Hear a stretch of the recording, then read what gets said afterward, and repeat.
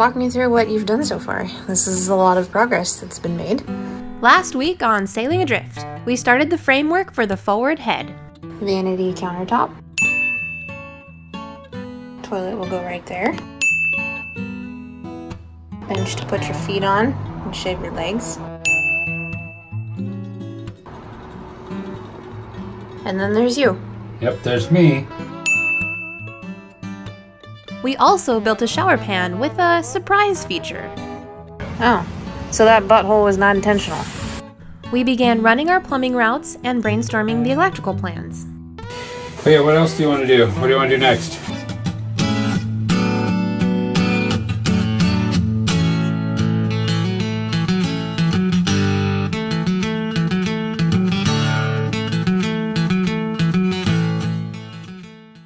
The head is still a bit of a mess, but I just wanted to go through all the plumbing.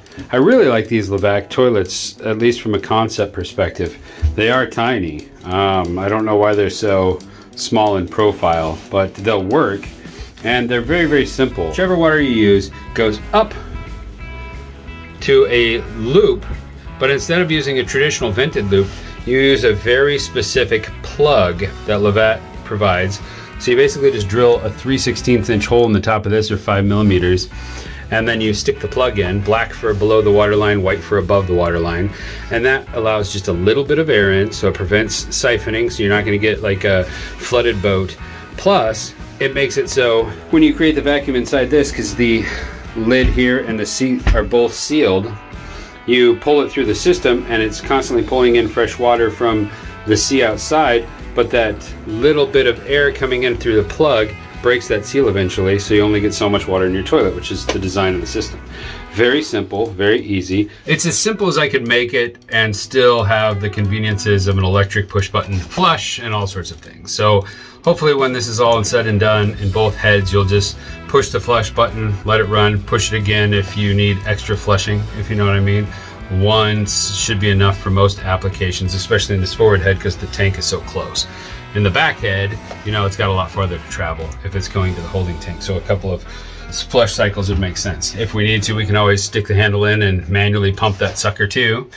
And I'm actually pretty excited about it. The only thing I'm really worried about so far in all of this is I have a very flexible white hose. This stuff, this is made to have a curve radius of slightly less than this, believe it or not. With this radius being okay, I just wanted to give it a little support, but there's not tension on this. So this is not what's holding it bent like this. This is just the natural radius of the hose, and this is within the 6 inches that you're allowed to have. I was planning on using that here. This is awesome. This is, I believe this is Shield Sani X hose, so it's like the best on the market, but it doesn't quite have the turn radius, and I don't know why, because there's a little slack left in this line, but I'm getting some wrinkles here, which kind of worries me, and I don't know if that's a major problem. If it is, I think what I'd probably end up doing is pulling this out a little bit, because it will come out, and then forcing it down to increase this radius without kinking, and putting another tab like we have up there. I don't think you can see it, but that's screwed into a piece of fiberglass that's tabbed to the hole. We can put one of those right here and screw it into that too. So let me know what you think. Other than that, we're using pretty good turn radiuses, PVC when I can, and I'm overall very happy with the way this plumbing is working out. Now we just need to puncture that hose for that special Levac plug. So it says to put it at the top of the inlet, but it also warns against blockages. So if you've got it right up here, that's the most likely spot that something could eventually fall on it and block that hole, which would defeat the whole purpose of the system. So I'm going to install a hole right here, just off center, to keep it as protected as possible. We need to drill. I want to make it so I can actually get at it too. So that's a good point. The access is going to be over here, but I also don't want it to be yeah, I think access to it is the most important. What if we need to change the plug at some point? So we'll put it right here. This is a 3/16 inch bit.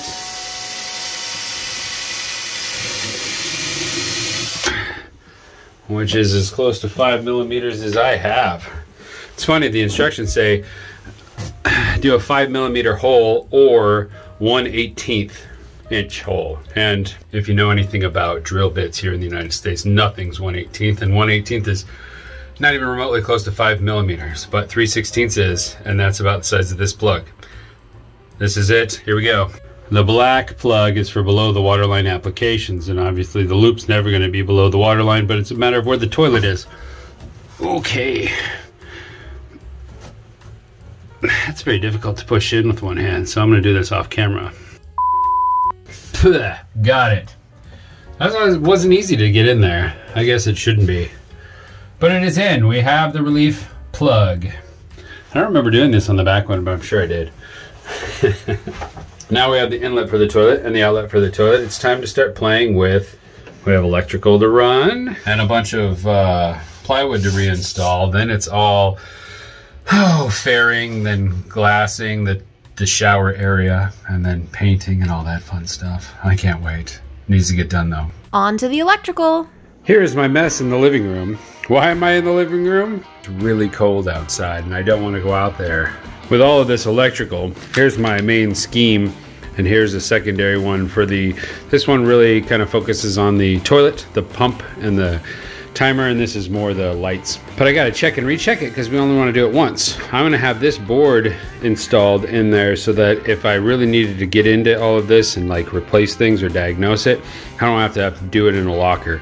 So we'll just screw this board in on the corners. And if we ever need to remove it, remove the two cords from the power source and pull the whole thing out. I thought that might be the smart way. But we need to make this a reality on here and then get it installed in the boat. Well, I've wired up as much as I can from the comforts of the house, so it's time to go outside and install it. Keepa will not be joining me because she's lazy and all she does is sit around and stare at me with weird gold eyes.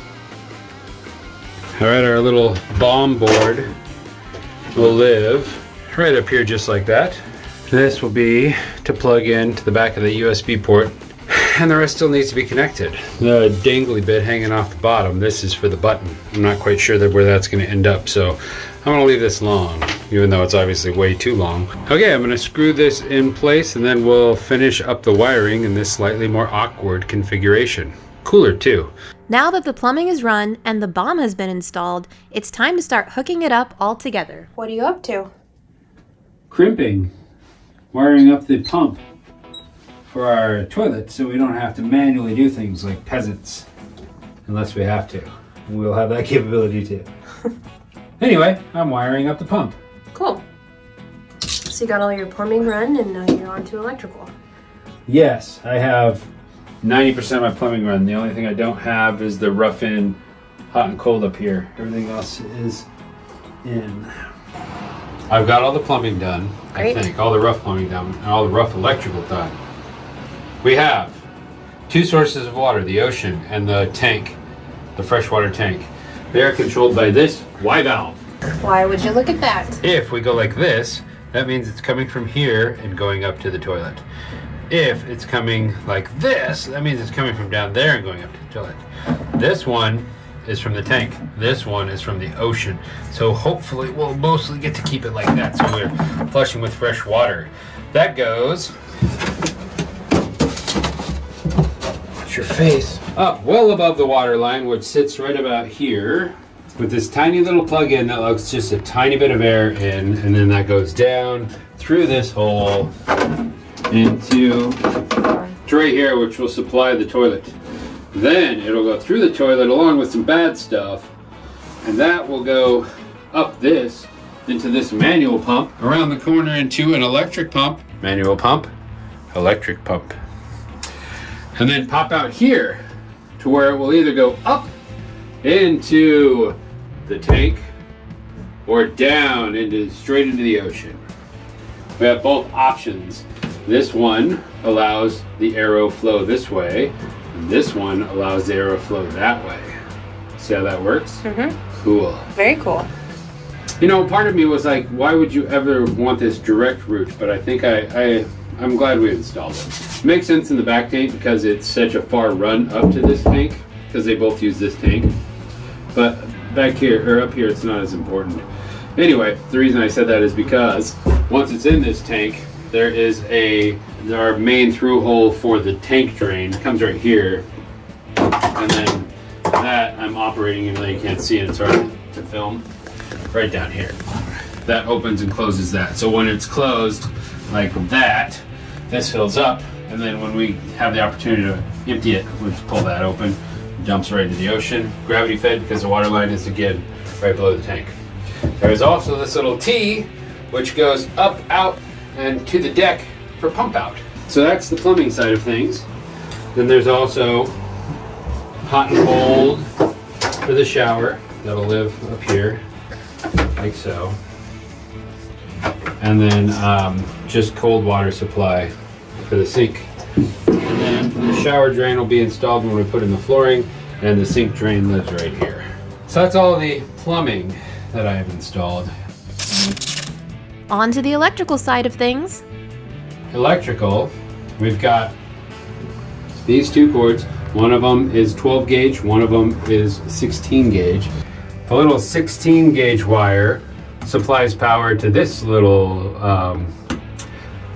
what do you call that? I think it's called a terminal block. And that terminal block powers things like the USB phone charger in the V-berth, the reading light in the V-berth. Pop around the corner, test it out. It should work.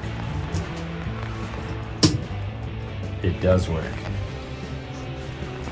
Then it'll also power a vanity light that will live up here and a shower light that'll live up here in the recess. The fatter cable, the 12 gauge wire, comes into this terminal block, which powers the bomb.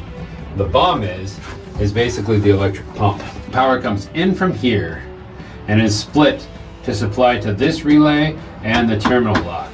The relay can handle lots of amperage just like the pump needs, but the things like the timer and some different components, really just the timer and the button that turns it on, can't. So what this relay does is it gets a signal from this to close the big gates and send power to the pump directly. Everything else is protected by a 5-ounce fuse which lives in here, goes up into here, the button is pushed, it tells the pump to turn on for a predetermined number of seconds, which we can set with this guy, and then the pump gets powered for that period of time and turns off. That's it, isn't it? Oh, there's also the lights in here will be operated by a switch, which will live right here in this wall. So it'll go tick, tick, tick, tick. Shall we test it? Yeah. This is still a little wet. We over drilled the holes so that they wouldn't rot out when we install the toilet. So I am not going to test it like I thought it would. What we will do is assume that the water test that we've already done is still valid, and that the flow is coming from the tank here. And we'll stick this hose in a bucket of water and see if we can make it shoot outside. So we need 1 bucket of water. All right, we have water. Should we test the tank first? Sure, let's test the tank first. It's sucking on me, babe. Now, test 1. We should hear water being sucked up into the tank, and it should stay there. Here we go. Okay.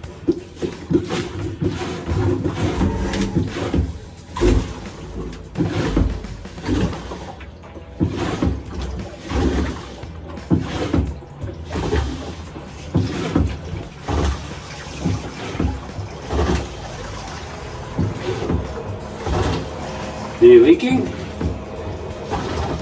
How would I know if it's leaking? You'd see water dripping out of stuff. I don't see any water dripping. Look at the water out of there. Yeah, it's gone down quite a bit. Okay. Just gonna check every connection over here. Those all look good. I don't see any water coming out of there. Dry. Nothing here. Now, we should hear a big goosh. Maybe, if it got up high enough to fall into this. Here we go. You ready? Ready. Nothing. That just means that there's going to be some residual in the back sit that never dumps out. Yeah, when you heel over, I mean, it's never going to be like that all the time. Yeah. So it'll dump out eventually. Just open this. And then we're going to turn this. When we pump this, we should hear water outside. Here we go.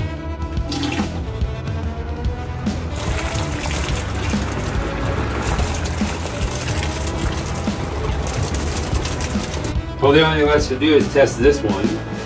So I'm just going to give it a little suck job, see if we can get some water.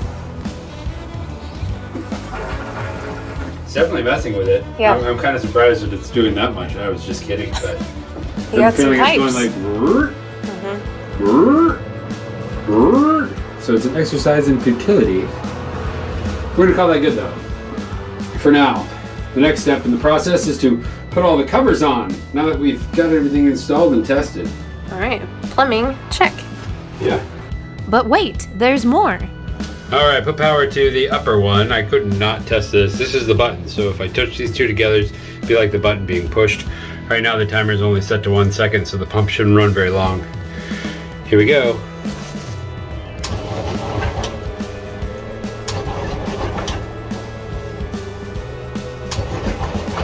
Well, that's perfect. Exactly what we're looking for. All right, now we can put the covers on. Tune in next week as we put the covers back on and start fiberglassing it up. Hey you, thanks for watching. If you enjoyed what you saw and you want to keep following along, become a subscriber. Just hit that subscribe button below. And special thanks to our patron crew. We really appreciate your support.